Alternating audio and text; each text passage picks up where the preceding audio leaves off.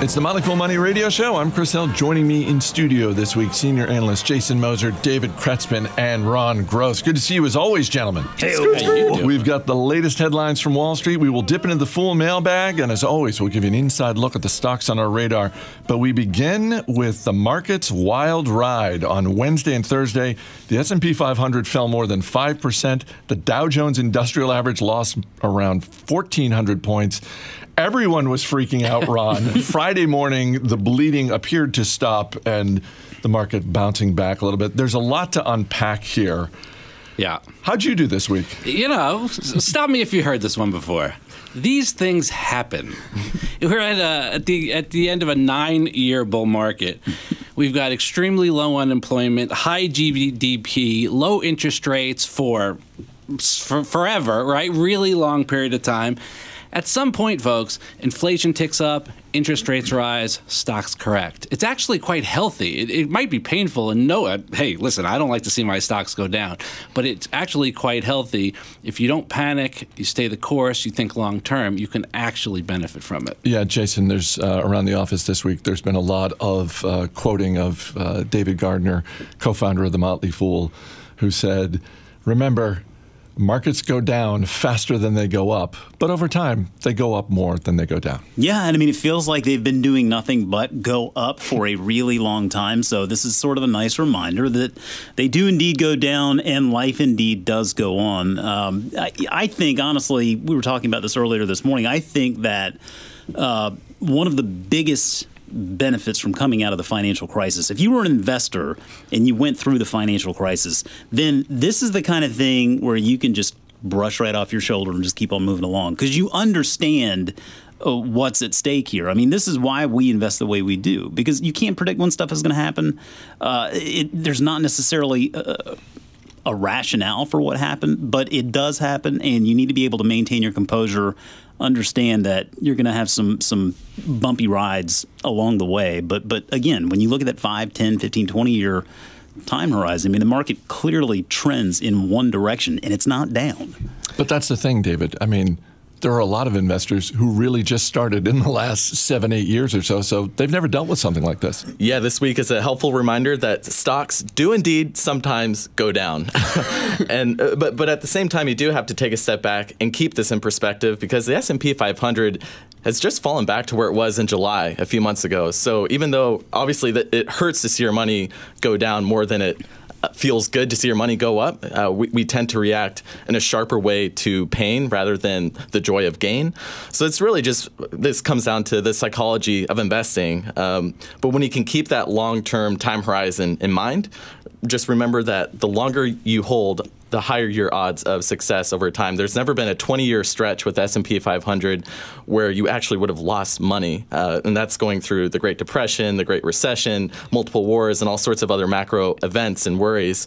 So the longer you can hold your stocks and the wider your time horizon, the better off you'll be as an investor. But it doesn't take away the pain that you see in a week like this. But I think you, with that kind of perspective, you treat a drop like we've seen this week as more of an opportunity rather than something to fear.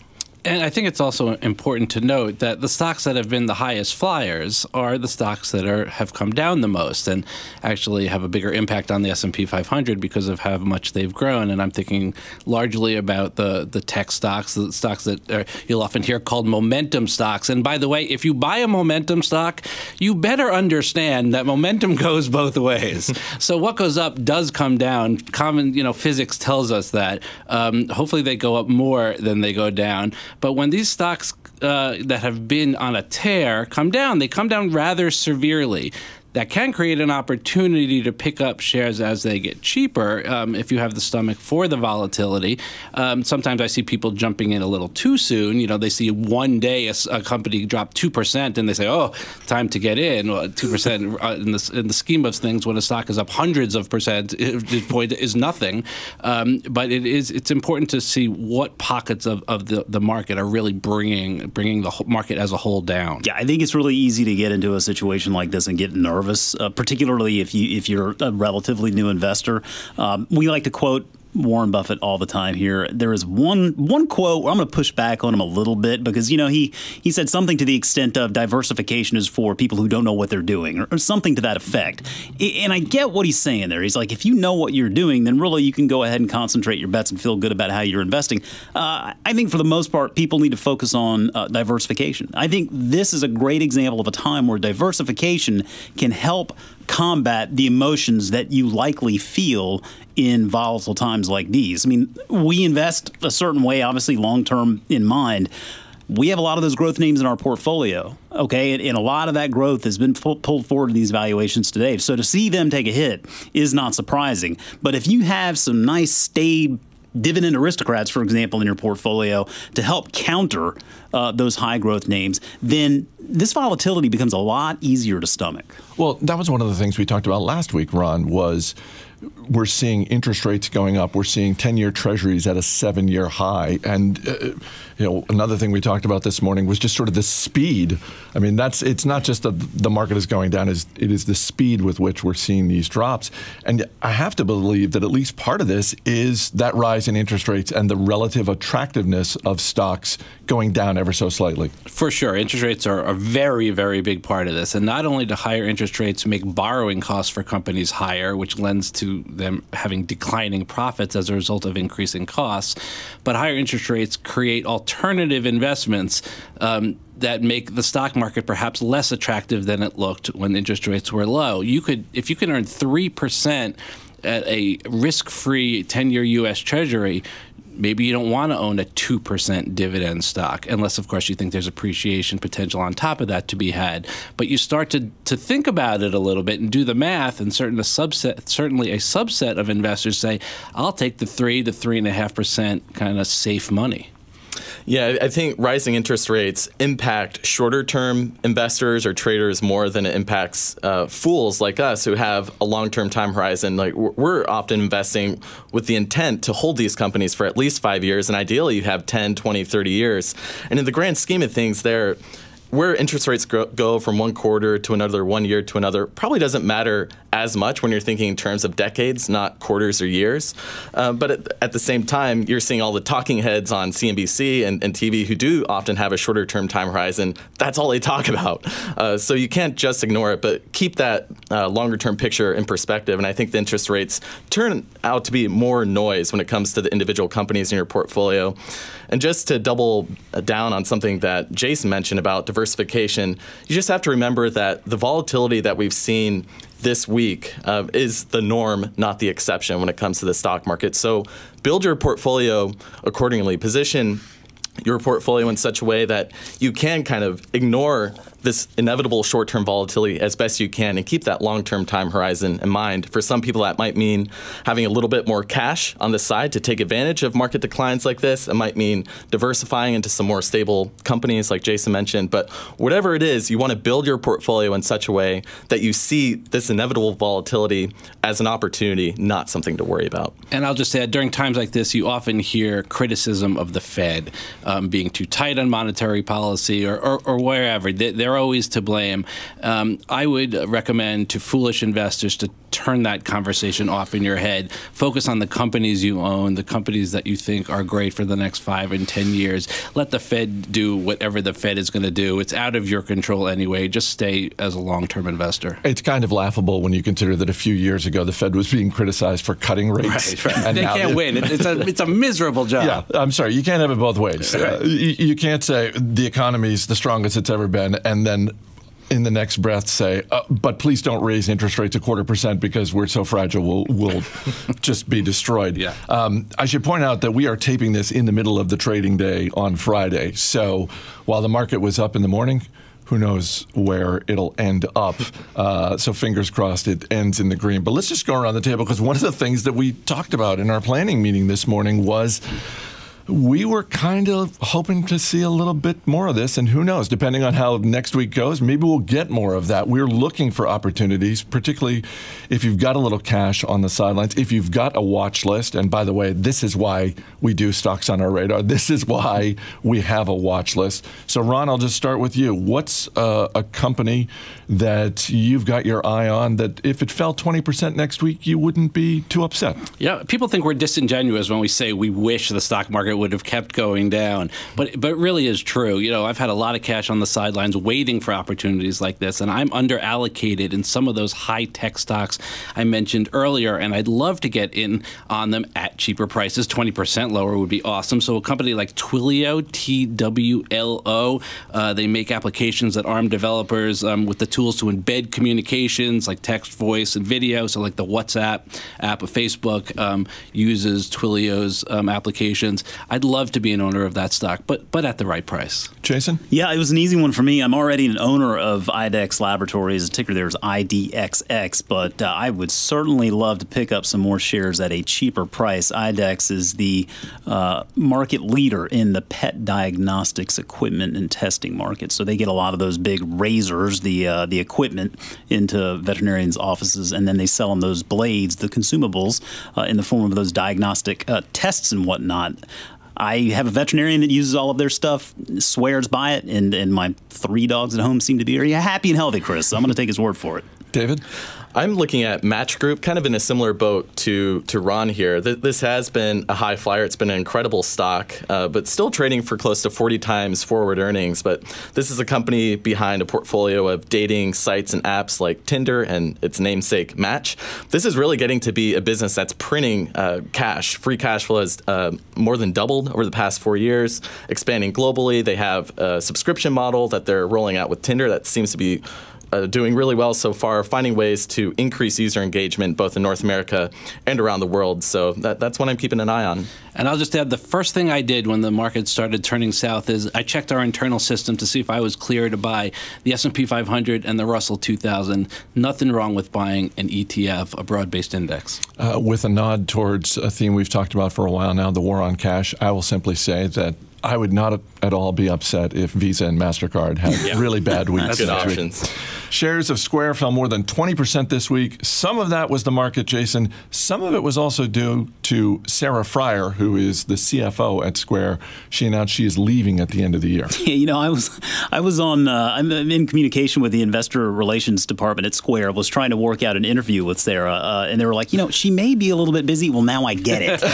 She's very busy. Yeah, there was a bit of a 1-2 punch there. I mean, you understand when the market pulls back, a stock like Square is going to pull back even more because there's been a lot of growth priced into that stock price. Losing Sarah Fryer is not good. I mean, you can't sit there and cupcake it. She really is the most public face for the company, I think even more so than Jack Dorsey. But I think it's important to really recognize what Square is. It's not just about cheap swipe fees for small businesses around the country and really around the world. You've got Square Capital, you've got the Cash App, and all of this other software that they're building out and offering for retail and restaurants and whatnot. So this becomes really, I know we use this word a lot, but it works here as an ecosystem, and it matters because as you get these merchants using this Square hardware and software, you see some switching costs start to develop there. And I think that they are in the middle of really growing out something special here. And I think if you look at Square, where they are today versus where PayPal is today, through the second quarter of this year, the gross payments volume that has traveled through Square's networks is just under $40 billion. That same number, the gross payments volume that's traveled through PayPal's network is close to $275 billion. So that gives you a very good idea of the opportunity that's in front of Square. There's plenty of growth to be had there. And we also know with PayPal's business model, there's a good blueprint there as to how profitable Square can be if they keep doing what they're doing. So my guess is that Jack is going to be very thoughtful in how he fills this role to make sure that he gets someone in there to keep this company on the path that they're on. No doubt these are big shoes to fill. She's done an incredible job since she joined Square, I think 6 years ago in 2012. And I think there will be more scrutiny from investors in Wall Street on how Square goes about this, finding a replacement for her, because still, Jack Dorsey is CEO at Twitter and Square, and Sarah, like Jason mentioned, has really been the public face of Square and almost operating more as a co-CEO alongside Dorsey. So who they find to replace her will be important. You had me at Cupcake. Sears falling again this week on reports that the company is preparing to file for bankruptcy as early as this weekend. Ron, Sears is working on some financing deals that could potentially keep them open through Christmas. Here we go. Finally, right? It's I think it's to liquidate or not to liquidate. That's the question. Chapter 11 reorganization or Chapter 7 liquidation. I think Lampert wants to keep this afloat. He wants to get some interim financing to make it through Christmas. He wants to shut a bunch of stores. He wants to try to reorganize this thing to keep it going. I'm not sure the banks agree. It might be time for them to take whatever they can get in liquidation and just go home. Well, I mean, if you're who's lending them money at this point with the way that Eddie Lampert has run that company for the past however many years? You know, reports are that Bank of America and Wells Fargo are in talks with them for emergency financing. That doesn't necessarily mean long-term financing. They do have $134 million of loans coming due, I want to say on Monday, so that's when we actually could see the bankruptcy filing. So are Walmart and Target sort of the slight beneficiaries of Sears if they liquidate? I guess so, but I think they've been benefiting all along from the slow demise. Our email address is radio@fool.com. Question from Philip Green, who writes, there's been a lot of talk about investments being made in cannabis companies from outside the industry.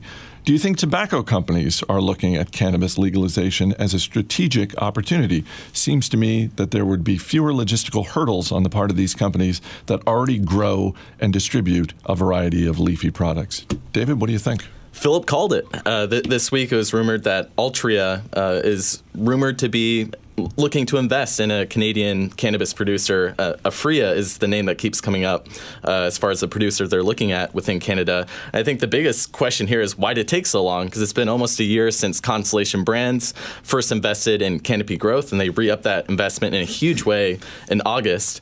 And along the way, you have more and more of these multinational companies getting more comfortable, I think, with the legal framework of the legal cannabis industry in Canada and elsewhere. So you have Coca-Cola, Diageo, PepsiCo, all mentioning that they're sort of at least keeping an eye on it, exploring potential partnerships with cannabis companies in Canada.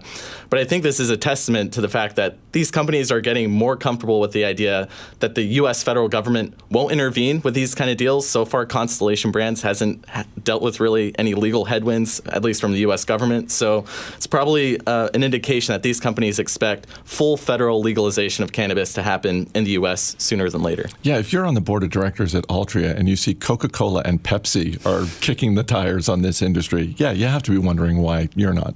Yeah, and you also have to take a step back and realize that per capita cigarette consumption, at least in the U.S., has been cut in half since 2000. So there are clearly headwinds when it comes to tobacco use, but cannabis is potentially a healthier alternative to get a similar high and, kind of fill the gap that is being lost with cigarettes. We got a little bit of time. Let's dip back into the Fool mailbag. Radio@fool.com is our email address.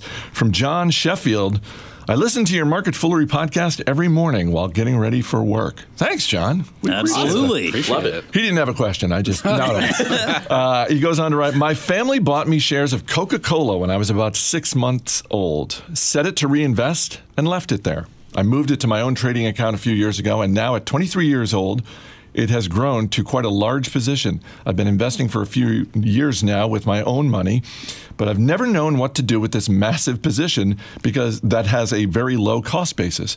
Do I sell some of it down and put it to work somewhere else? Do I let it sit and continue to reinvest? There's not a ton of growth opportunity, but Coca-Cola pays a nice dividend every quarter. Thanks, and keep up the great work. First of all, John should be taking his family out to dinner. Yeah. Because that's the first thing. But, we get a version of this question from time to time. We love to see this, but it's a nice problem to have, Ron, but it's still a problem. It's still a problem, and it's a problem for a financial planner, but I'll take a shot at it. If it's too big a portion of your portfolio, and it probably is at 23 years old, it probably is wise to sell some of it down as you get older and put it to work in other things. It doesn't have to be done immediately. There's no rush. Coca-Cola is not going anywhere. As he mentions, pays a nice dividend. Cap gains tax rate 15%, not too bad, not too punitive. You can take it and put it, somewhere else where that'll earn you more money, hopefully, than you're going to pay in taxes. Eventually, one day, you could let your heirs take that stock, and the cost basis will step up, and there'll be no taxes associated with it. But at 23 years old, you're probably not thinking about your heirs that much. Yeah, Coca-Cola is certainly probably going to continue to be one of the more stable companies you can invest in. It's not going to be a high flyer, but you like John said, you get the reliable dividends. So I think part of it is how confident are you in Coca-Cola shares 5+ years from now. But in the meantime, I agree with Ron. It can't hurt to sell bits and pieces, sell in stages as you have other ideas that you want to diversify into. And quickly, I would say don't reinvest the dividends. Take the dividends in cash and put them to work in something else rather than accumulate more Coke. All right, let's get to the stocks on our radar, and our man behind the glass, Steve Broido, is going to hit you with a question. Ron Gross, you're up first. What are you looking at this week? I got a radar stock, not a recommendation yet. Boston Omaha, BOMN. It's a small cap stock, only about $600 million market cap, under the radar, early stage conglomerate, which is funny, early stage conglomerate. But they invest in businesses with attractive economics, mostly right now in outdoor advertising, a la billboards, and surety bonds, insurance. They also hold some home building, real estate services, and some other things too. Really strong leadership, 2 investment guys. Right now, they're only taking minimum wage as a salary until they can grow this thing. So I really like kind of how they're aligning themselves with shareholders. Steve, question about Boston Omaha? What's the most memorable billboard you can remember, Ron? Well, I think on the way to Vegas, there's some very interesting billboards that you see as you get closer to the Strip. Jason Moser, what are you looking at this week? Taking a look at a new IPO, a recent IPO here called Eventbrite. Ticker is EB. As I said, they just went public, so there isn't a whole heck of a lot of information out there beyond the S1. But this is a tech platform in the form of an app and also desktop. But ultimately, they have the components for individuals and groups to plan, promote, produce live events, and this helps them do that without having to go to a number of different providers. It helps drive ticket sales, and that's ultimately how they make their money, is by getting the fees from these ticket sales. The interesting thing about this company, management, it's led by a husband and wife team of Kevin and Julia Hartz. And if Kevin Hartz sounds familiar, Chris, well, Kevin Hartz was also behind the founding of Zoom, which is a company that was recently acquired by PayPal, and I liked it a lot. You were very bitter about that acquisition. I was a little bitter. You wanted Zoom to be a standalone public company. Still harboring a little bit of it, too. Steve, question about Eventbrite? Sure. With all the video streaming that's going on in this world today, do you worry about that kind of taking a hit at Eventbrite? Well, I think that's an opportunity potentially to leverage what they're doing with partners, whether it's Live Nation, or we've seen Live Nation with Twitter, for example, start offering some video streaming there. So I think there are a lot of different ways they can leverage that content with social partners to be able to get that out to bigger audiences. David, what are you looking at? I'm looking at Vail Resorts, ticker MTN. I believe this was Maddie's radar stock last week, so I'm double dipping here. But this is a company behind ski resorts, and they're increasingly diversified across different seasons, so summer and winter, and geographies around the world. Dividend yield at an all-time high, 24 times free cash flow. Taking a look. Steve, how do I know when I'm ready for the Black Diamond? Oh gosh, don't ask me, Steve. That's the answer. What do you want to add to your watch list, Steve? Eventbrite sounds pretty cool. Yeah. All right, Jason Moser, David Kretzmann, Ron Gross. Guys, thanks for being here. Thanks, Chris. That's going to do it for this week's edition of Motley Fool Money. Our engineer is Steve Broido. Our producer is Matt Greer. I'm Chris Hill. Thanks for listening. We'll see you next week.